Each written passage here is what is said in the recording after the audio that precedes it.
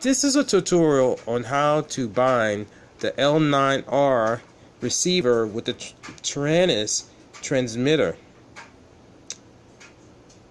The L9R receiver is a long distance receiver which uses different protocols. So you would have to then change the protocol in the Taranis so it can be able to communicate. Okay, let's go into it. You would first have to press on the menu button, which will get you into the settings. So from there you hit page.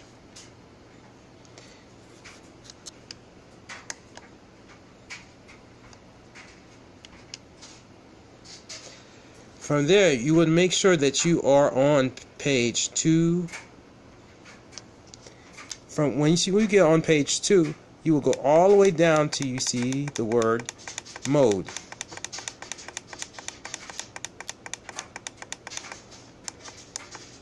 The default settings on Taranis is set up on D16 because it's a 16 channel transmitter.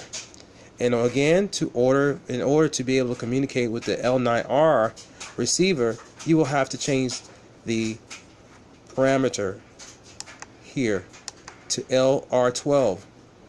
Once you obtain LR12, you will then click on enter. You are now set to bind the L9R with the Taranis. All you have to do now is press on the L9R while you plug in the battery. Once you see the L9R flashing, you will then press on the bind, and you will be able to then connect with the L9R. Hope this was a help.